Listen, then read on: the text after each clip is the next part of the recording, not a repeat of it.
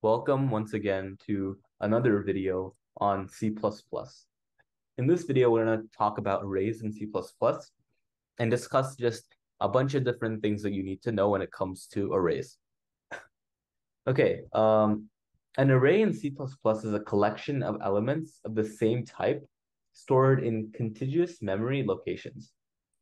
It is a way to store a fixed size sequence of elements of the same type. That's the definition of an array. Basically, when we're trying to store stuff, right? Store the same data type stuff together, we can use an array to do so. That's basically what it's trying to say. To create an array in C++, you need to specify the type of the element and the size of the array. So let's go over some syntax for how to create an array. The syntax is going to be like this. So we have to start with the type, as I said before. Then we specify the name of the array name. And then we, inside of these square brackets, we have this size. So basically, that's the format. That's like the template that you can use to create an array. I think having a template is very useful because that you can use that template for like a lot of different situations. Let's go over an example where we create an array that basically an array of integers that basically has a total of 5 elements. What I mean by elements is basically the number of things in the array. Like if I have an array of apples and the size was 5, then I'd have 5 apples, right? That's an example. Okay. So basically, in order to do that, let me actually go ahead and like set my code up because that's necessary.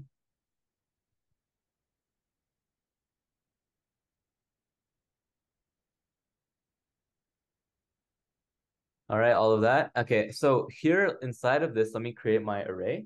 So int my array 5. What did I do here? I specified the type, which is int, and then the array name, which happens to be my array. You can call it anything else, depends on the situation, and why you're creating the array, and then size, which happens to be 5. So that basically is how you can create an array. Super simple, not too complicated. And yeah, let's go ahead and talk about initializing the array. So for initialization, you can also initialize the elements of the array at the time of creation. So basically, in our first line, we have int myArray5, right? And right now, at the moment, we don't have our elements specified. Elements as in like what are our like different items of that array, right? So how do we notate this initialization? We have a curly braces, and in those curly braces, let's specify our elements. So since we have int, we have before the myArray5, our elements have to be an int. So for example, 1, 2, 3, 4, 5. And one thing to note is that each of these elements, elements of this array are separated by commas, right? So our first element is 1, and then our next element is 2, next element is 3, 4, 5. So these commas specify that these are different elements of our array. So basically, the following code is creating an array of integers with the size of 5 and initializes the elements with the values 1, 2, 3, 4, 5 to sum it up. And after initialization, one other thing we can do with the power of an array is to access the elements of an array using the index of the element. So the index of the first element is 0, and then the index of the second element is 1, and so on. So the thing about programming is that when we start, our index is going to start at 0 when we're looking at the first element. So our first element is going to be index 0, our next element is going to be index 1, and so on until we reach the end of our array. So here's an example. Right now we're going to demonstrate is how we can access elements of an array. So let's print out first element and my array. And in how do we notate an index is we have my array, the name of the array, and then in square brackets the number indicating the index, right? And recall that I said earlier, the first element starts at index 0. Our second element starts at is index 1, and our third element is going to be index 2. So this is basically going to print out each of our elements. So we should see first element 1, second element 2, and third element 3. And that's basically how indexing works. And now we can also use another example to print out basically iterating over the elements of an array. So for that, we can use what we learned before, a for loop. For loop can iterate over an elements of an array as well. So let's remove all of our print statements for C out. Yep, let's do that with a for loop now.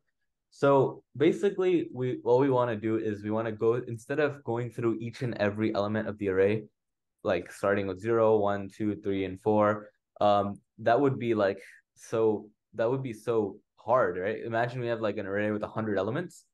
That's just so unreasonable to like have 100 print statements, right? So what we can do is we can use a for loop and just simplify that process. So let me go ahead and delete all of this unnecessary right now. And then we can say for int I, and this is our variable that we're going to be used to iterate through, right? Basically, it's going to be our index value, represent our index value. And then I is less than, in this case, 5, since 5 is the length. And then we can go ahead and go I plus plus. And then basically we can print out the element. So I'm just going to type it out and then I'll explain what I typed out. So the element at index I is going to be, oops, sorry.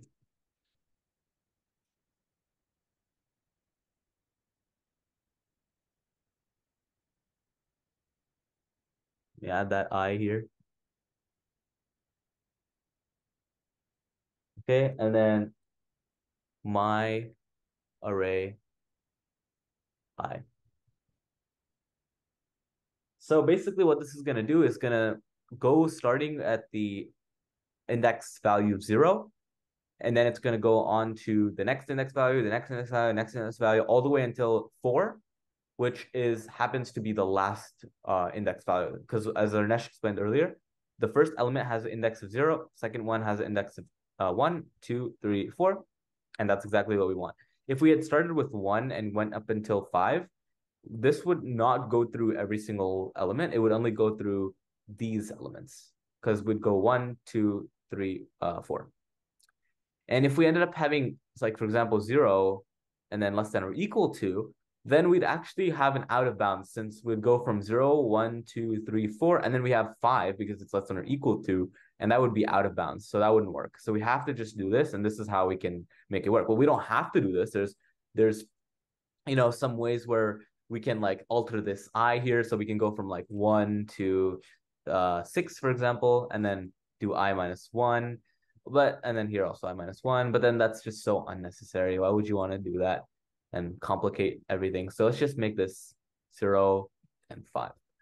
And then what this is going to do is basically it's going to go ahead and do the same thing we did before, but it's going to iterate through each and every element of this array. So let's go ahead and see if it works, or if we need to debug anything. So no, it looks like it works. The element at each index is printed out, and we have our value that follows it.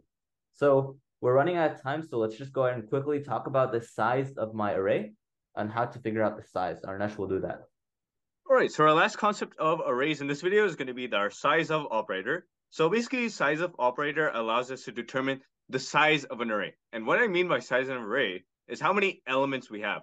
So in this case, we have 5 elements. The size of our array is going to be 5, right? So we're going to just simply print out the size of an array, or using our cout print statement. So cout size of my array being the name of our array here, and colon, and then the stream insertion operator, size of. So size of, that's how it goes, size of my array. And make sure that size of is all lowercase, and case sensitivity matters. So we can't do like size uppercase O F. We have to make sure that all of it is lowercase. So size of, and in parentheses we specified the name of the array we want to find the size of. And in this case, we're basically printing out the size of my array. And let's run our program to see what happens, and it should print out 5. Okay, so basically the size of operator returns the size of a type in bytes. So basically an int type, and we didn't cover this before, an int type is 4 bytes. So basically we have 5 elements, right? But then an int, which is our type of array, is 4 bytes. So the size of actually multiplies our bytes by element. So an int is 4 bytes, and we have 5 elements. So it's multiplying the 4 bytes by 5 elements, in order to get ourselves 20 bytes. So what we actually need to do here is we have to do size of my array and divide that by size of int, which is 4 bytes. So divide that by size of int. And int is basically 4 bytes, right? So it's going to divide 20 by 4, which is the number of bytes in int as, in order to get ourselves the size of the array, which is 5. So that is one confusion we came across here. But whenever you want to find the size of an array, we have to make sure to do the size of the array divided by the size of an int, which is our data type here in this case. Thank you. So that concludes the size of operator. And that basically concludes the arrays video. So we hope to see you next time in our C++ series. Bye. Thank you for watching.